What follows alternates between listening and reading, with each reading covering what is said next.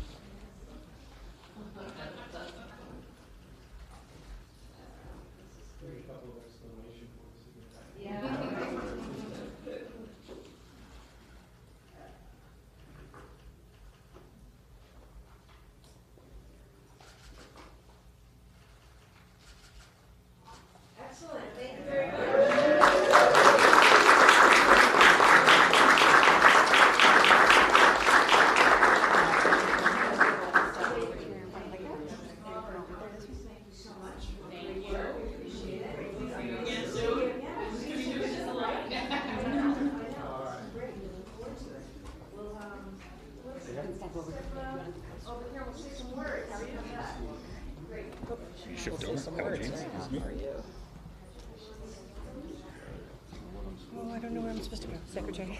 Thanks.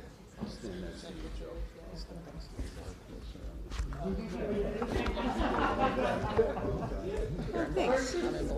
All right.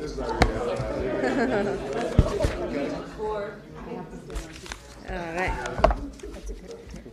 Well, good afternoon, everyone. Thank you all for being here. To our Lieutenant Governor, thank you. To our fabulous cabinet, we're delighted to be joined by our Secretary of Technology Services and Security, Jason Snyder, our Secretary of Administration and Finance, Matthew Gorzkowicz, our Secretary of Economic Development, Yvonne Howe, Secretary of Education, Pat Tutwiler, our Comptroller, William McNamara, our chairs of the Joint Committee on Advanced IT, the Internet, and Cybersecurity, Representative Tricia Farley-Bouvier, Senator, I don't see Mike Moore here, but I do see Senator Bruce Tarr. I see members of the Conference Committee and Senator Joe Comerford, and Representative Mike Finn, Representative Gregoire.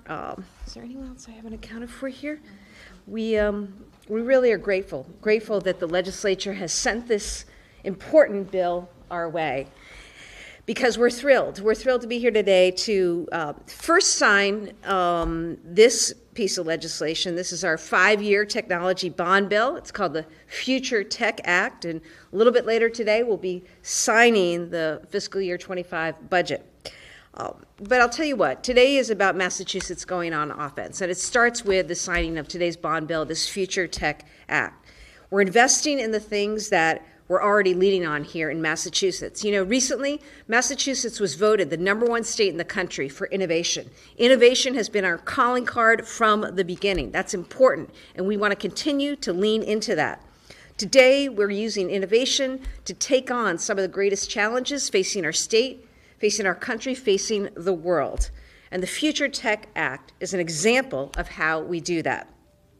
What this legislation does is authorize $1.66 billion in investments that will improve and modernize the technology that our residents and our businesses count on here in Massachusetts. These investments will keep our IT systems up to date, safe, and secure, as well as keeping them easier to use and more accessible.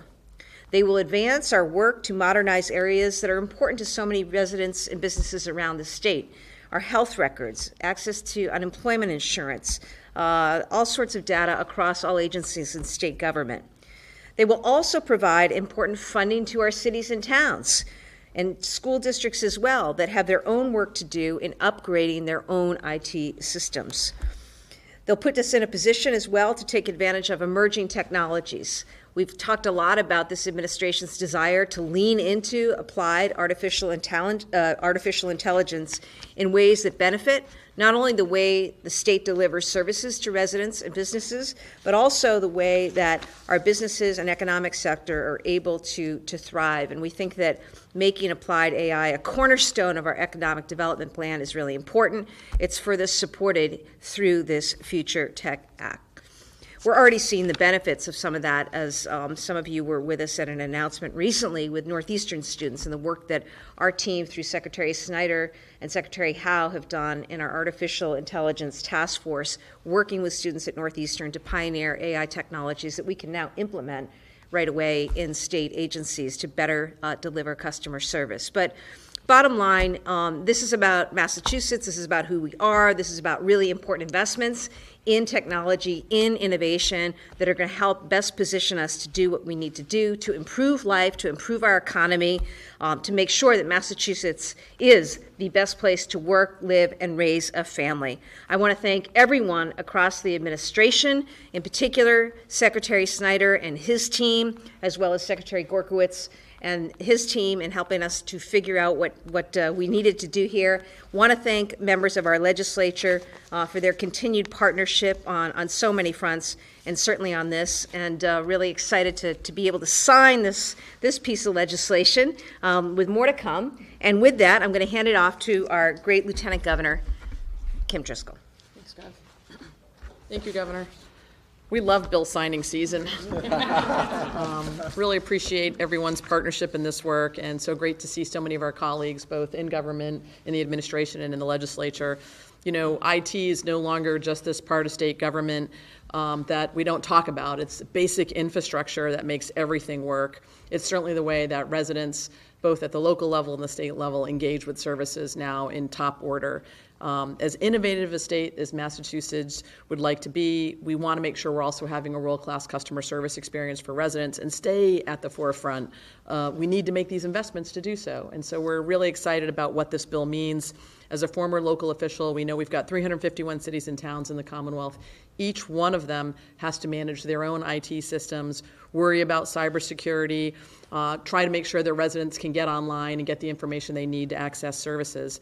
Part of this bill, in addition to all the things the governor mentioned, are going to be resources to support cities and towns. Just a critical part of this Future Tech Act. As we know, cybersecurity takes on even more importance, and there's just less resources at the local level to ensure you have the types of protections and systems that you need. This bill in particular invests in our Community Compact, very popular Community Compact IT program. That's aimed at driving innovation to make local government more efficient, more accessible. A lot of regional opportunities there as we think about improving the IT services at the local level. That's also going to save taxpayers money locally. The other key piece for cities and towns are the municipal fiber grant program. This allows communities to fill those final gaps to ensure you have the connectivity you need locally to run networks that many residents depend on. It's only gotten better. We've seen the building blocks from prior Community Compact and municipal fiber grants, and we're looking forward to continuing that investment. We all understand the role that technology plays in delivering services and also in keeping our schools the best in the state right now and ensuring that you have access to those services. Post-pandemic, everyone's got a laptop program. How do we stand it up, keep it safe, ensure it's running with the way we deliver our MCAS exams all online? Having those services is really critical. That's what these investments are about, ensuring that we're helping our community partners, continuing to be a leader in innovation, and delivering for the Commonwealth that we have the resources we need to tackle whatever those challenges are ahead. And there's nobody better to lead that effort than Secretary Snyder. He helps us every day embrace AI, ensuring that we're thinking about ways we can operate as a team better. And through this bill, he's going to have services to help every city and town, as well as state government, continue to be at the forefront of these programs. It's my pleasure to introduce Secretary Snyder. So this is pretty incredible, and it truly is a team effort. And I think it begins with thanking all of my incredible partners. This truly, everybody came together, this happened, and I just wanted to make sure I thanked everybody because it really was incredible. Everyone here today has shown that Massachusetts is truly one team. And when it comes to advancing the delivery of government services for our residents and for our state and municipal workers, information technology opens that digital door to meet people where they are. The impact of IT on the services the Commonwealth provides cannot be overstated. To that end, we are already hard at work on many of the investments in this legislation. I'd like to especially call out the Digital Roadmap, a project which will revolutionize the way our constituents interact with government by focusing on all state services from a constituent perspective, organizing the way our services interact with people and their needs for all IT design. Similarly, our IT investment directly aligns with the focus on the people of Massachusetts. To highlight just a few of the over 100 additional projects the Future Tech Act supports, I'd like to call out first the Employment Modernization Transformation, EMT project. It will provide both employers and those seeking unemployment insurance a new portal to conduct state-facing employment activities and will make it easier to apply for unemployment insurance. The Child Care Financial Assistance Modernization Project, which will improve the overall user experience and reduce barriers to families seeking assistance from the Commonwealth and ease administrative burdens on child care providers. The replacement of an EOHLC application that supports local housing authorities' most vulnerable residents, improving the ability to house all Massachusetts residents. And our final example, the Enhanced Student Financial Aid Access Project, will simplify and support speedier application entry, which will facilitate college access for Massachusetts residents. This act will drive Massachusetts technology forward, which improves state services. Not to mention the direct impacts the act provides municipalities in terms of grants and the tremendous opportunities AI funding will provide. These types of investments change lives in ways visible and invisible. And EOTS is so proud to work in the Healey-Driscoll administration to advance government efficiency, promote accessible and equitable state services, and support our municipality IT needs. Thank you again to everyone who helped make this legislation and our vision for better IT services a reality. Thank you. Great. Thank you. Thank you, Secretary Snyder. And I mean, look, the upshot here, folks, we're in a state, Massachusetts, we invented the computer. And, we have been a place of pioneering innovation and entrepreneurship from the very beginning, right? So it's only right that we once again come together and lean into technology, and that's what today's important bond bill represents. So again, I am grateful to the chairs, the conferees for bringing this forward. It's a super important investment for our state and for our schools and our 351 cities and towns. We want to make sure that we have the best in terms of cybersecurity, and we want to make sure we have the best in terms of technology that's going to help residents around this great state. And what you heard from Secretary Snyder is through this, we are taking action to make sure that we have the very best when it comes to people's ability to access using technology. Childcare. Thank you, Commissioner Kershaw from our Department of Early Education and Childcare. So childcare, accessing housing, accessing education and financial aid are just some of the things that we're doing. Also a big focus, because this administration is focused on equity, including regional equity. Appreciate the work of partners from around the state to make sure that we were expanding the opportunity to get in place, particularly in places that haven't had the benefit to the same degree as others, the technology so that their residents are better able to go online and conduct business and live their lives. So really grateful to everyone today, and thank you for bringing this forward.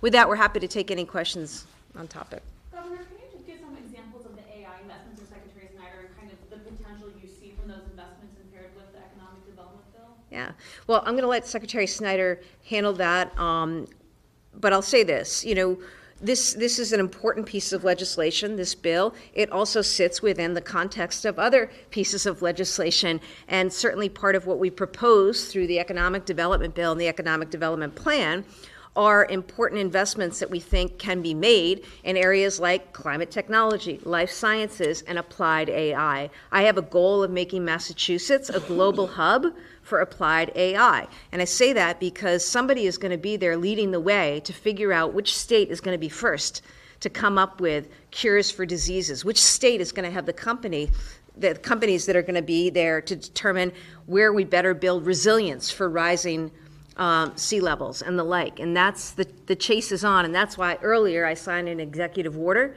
to create that AI task force. It's why they're already coming to me with recommendations from that effort, and it will fit nicely within the work that will be in the funding for investments that will be further enabled through the work of the legislature. Thank you, through this bond bill. But do you have anything else you want to say? Also, I'd like to acknowledge my co-chair, Secretary Howe, as part of the AI task force. It's really critical, and it's been a wonderful partnership. Thank you.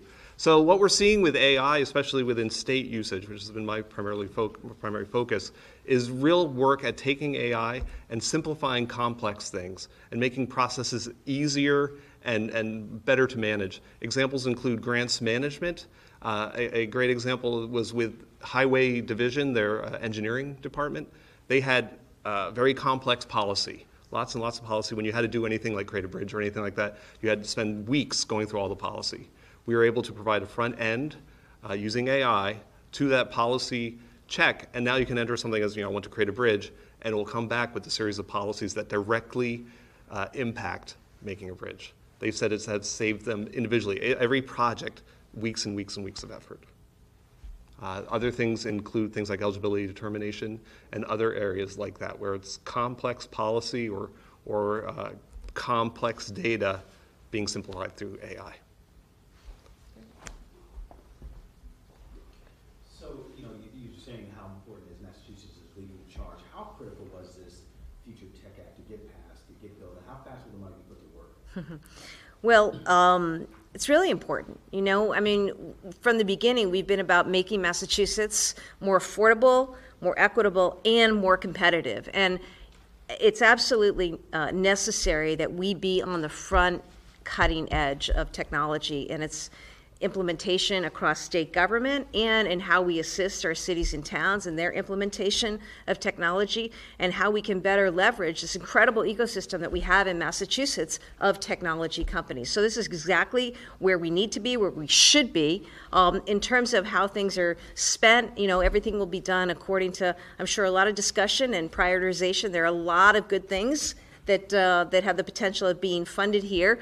And, we look forward to thinking through how best we can leverage these bond authorizations with budget, with other pieces of legislation that are hopefully going to come soon, economic development, for example, with federal funding. Remember, when we started, I set up a federal funds office, and just in the last 18 months alone, we have gone after, chased, and brought back to Massachusetts over $7 billion in federal funds that are leveraged with state funds that help us with things like infrastructure and transportation and climate and cyber and broadband and so much more. So it's all part, of the puzzle here. But basically, I think all of us here stand with urgency and intensity about, getting this done and getting us to where we need to be, and look forward to the investments that are really going to benefit our state and make us even more competitive than we are right now. Two off topics. Sure. The impact Jack Connors, you relate the rest of them all, just the impact that he had on your life and the life in Massachusetts. Jack Connors was a great friend to me personally and to so many across the state. I am heartbroken by his tragic and untimely passing.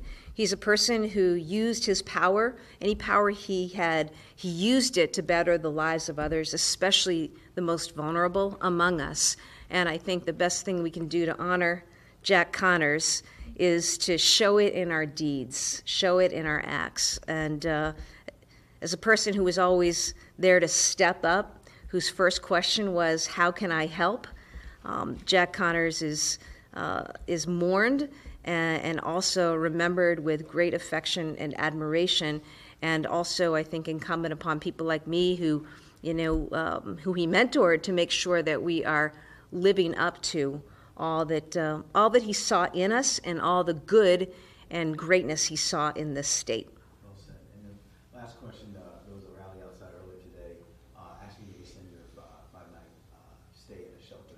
Just response, we talked to a bunch of homeless families out there today coming to Massachusetts with the hopes of a better life, and they're just kind of beside themselves. They don't know where to go. Look, it's a heartbreaking situation. I have said from the outset, though, that Massachusetts has only so much capacity, and I am grateful for all who have stepped forward, our service providers, cities and towns who have welcomed people in, and I certainly don't want to see people out on the streets. But I've said that this is, unfortunately, a federal problem. This is a problem created by the inaction of Congress, and Congress needs to act.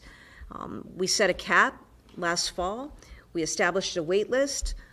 We also worked very, very hard to have new immigrants processed for work, and I'm proud of that work, that we've processed nearly 4,000 people who are working right now in healthcare, hospitality, in factories, manufacturing around the state.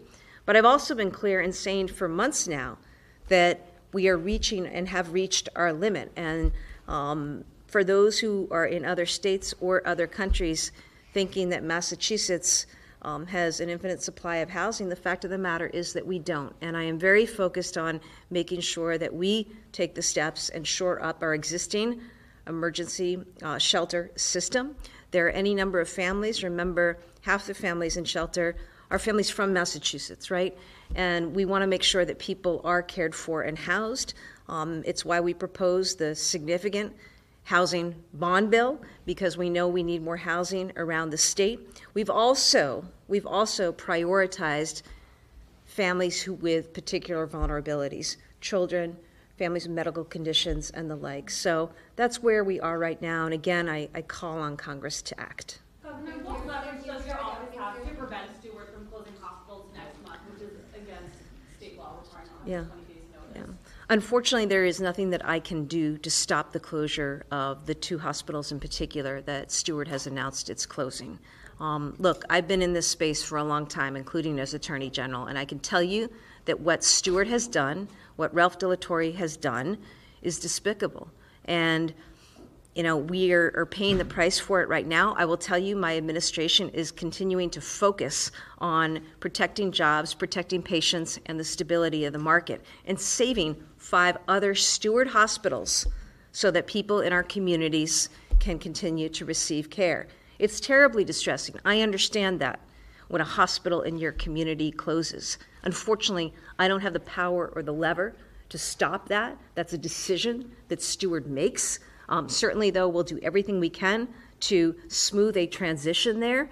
And I'll say this, we call on Stewart right now, who has within its power the ability to work with us on a deal that would save those 5 hospitals, to step up and act. And I call on their investment bankers to do what is right and step up and act, because there's a way to save this right now. Massachusetts needs it. Our residents need it. The situation demands it, and that's what I ask of Stewart and its investors. Could the state put in a state receiver or anything? Like, how do you manage the essential review process? Well, that's not going to get followed? Obviously there are rules and regulations that need to be followed, and I've said that. So our Department of Public Health and our Health and Human Services branch will continue to work on that and hold people accountable that way. But I also know that there is something on the table right now that would help us to save 5 hospitals. That's what I want to do. That is what I want to see happen, and I demand that the lenders step up and do that. Thank you.